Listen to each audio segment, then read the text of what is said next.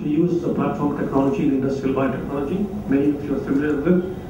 Industrial biotechnology requires application of genomics, application of new biochemical pathways, where you can manipulate the pathways in the microorganism to divert your carbon source and energy source towards a desired product.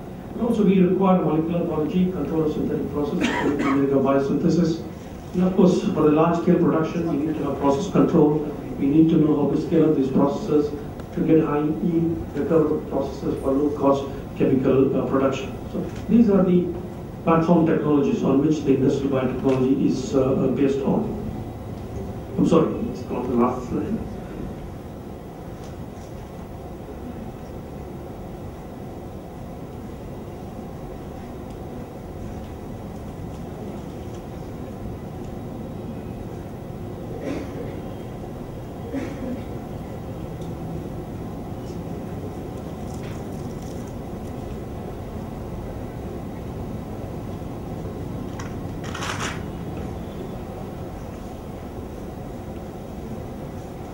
Okay, what I'm doing is the potential areas of industrial biotechnology applications. But as I said at the beginning, it's not an exhaustive list. But because of the limited time availability, I thought I can discuss only some of these ones. One of the major areas I pointed out is the industrial biotechnology application will be in the production of fuels and platform chemicals from lignocelluloses. In the sense when we say it's a platform chemical, it's a chemical you derive by, let us say, a biotechnological process. Then afterwards you can use that chemical and then go by a chemical technology route to produce various products. Let me go one by one and give you one of the potential challenges which are there. Of course, many of you are familiar that how we produce, how the technology that is involved in the production of or the conversion of lignocellulosic materials into ethanol. Ethanol is a fuel which can be used to supplement, let us say, gasoline in your automobile. Because many of the countries like Brazil, they replace almost about 20 or 30% of the fuel, right, by means of ethanol. They don't need to depend upon the petroleum sources. But then India being an energy demanding country where the population is increasing, the requirements of energy is very high. There are many industries, there are many companies which are looking into the possible conversion of this lignocellulosic material, agricultural materials, into useful energy like ethanol. Of course, one can produce ethanol, one can produce butanol. There are other possibilities out there. But the main parts which are there in the production of biofuels from lignocellulosic material involves the use of the lignocellulose, which could be a, let us say, a rice straw, bagasse, or wheat straw, or any agricultural byproduct.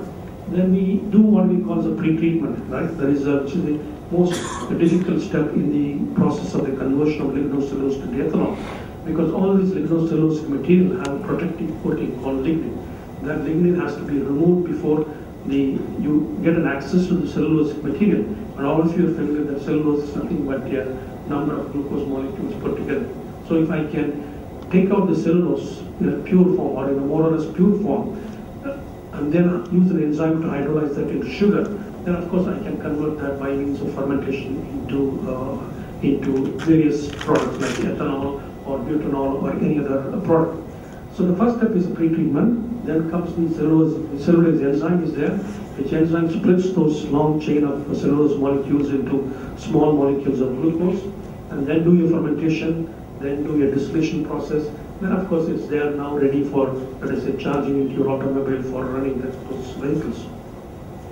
But what are the, if you look at the cellulose, right, this is protective layer, this is the cellulose structure. There is a protective layer of lignin is there. There is a polyphenolic material. What we do is by means of pre-treatment, we break that lignin structure and then make this enzyme to penetrate through that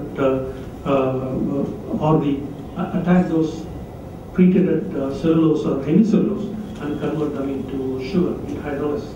Hydrolysis goal is to break down the cellulose into its component sugars using enzyme preparation. So we can see that there is a lot of challenges there. There are many technologies out there which are already available, which can be used for the pre-treatment, but none of them are suitable for all types of lignocellulosic material. As an industry, we would like to have one process which can take care of all the raw material, right? We don't want to have different processes for different raw materials. We cannot say that I have one process for removal of lignin for rice straw, then I have an entirely different process for the removal of lignin from bagasse or wheat straw. But we would like to have a technology which can take care of all the raw materials that you feed. For example, in the chemical or petroleum refinery, whatever may be the kind of crude that you get from different sources, different properties, all you feed into your distillation column, adjust some of the process conditions, and it's able to throw out the product, which is the, let us say, different fractions of the petroleum. The same way, we would like to have a technology which can be applicable for all kinds of raw materials that you produce. For example, if you look at, let us say, the properties of wheat straw, it depends upon the climatic conditions, it depends upon the place in which it is grown, the soil in which it is grown. So all these variations are there. But then if these variations are there, then we need to fine-tune our process so that for each of those raw material, that process is able to take care of the variation and able to get a deliquified material which can be used for hydrolysis and production of that glucose material. So here is a challenge where making cellulose more accessible in enzymatic breakdown hydrolysis and solubilize hemicellulose sugar. So here is where one can do a lot of research, trying different technologies. For example, new solvents are coming, what are called ionic liquids, which can break down the cellulose structure, right? Or it can completely solubilize the whole cellulosic material, right, into a soluble form.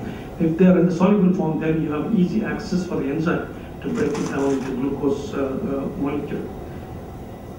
Okay, anyway, this is the same thing.